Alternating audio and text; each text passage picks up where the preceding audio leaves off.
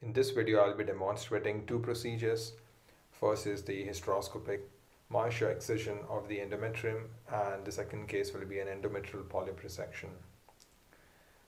This lady was 33-year-old with a BMI of 44, suffering from polycystic ovaries with a previously diagnosed endometrial hyperplasia without atypia 6 months back. This is a follow-up procedure which picked up a very thick endometrial lining, and an outpatient procedure showed thick polypoid endometrium.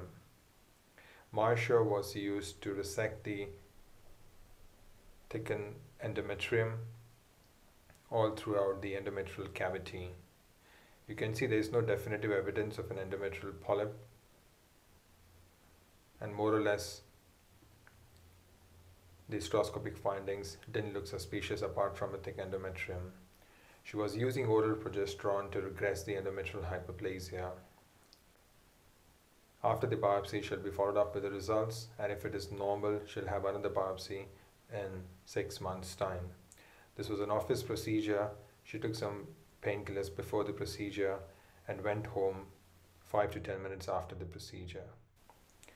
This patient is a 55-year-old post-menopausal lady who had a post-menopausal bleeding.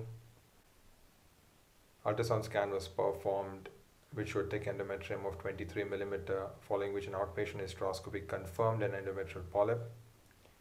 An opportunistic MyoSure was performed which picked up a right lateral wall 1.5 cm endometrial polyp.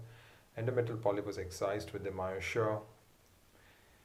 Classically, endometrial polyps would have a feeder vessel and it may bleed during the procedure, just like this. To overcome this, it is essential to resect the base, which will stop the bleeding. This was performed as an outpatient procedure with simple analgesics taken by patient an hour before the procedure. She went home 5 to 10 minutes later on and will be followed up with a biopsy. This ensures complete excision of endometrial polyp. Thank you for watching.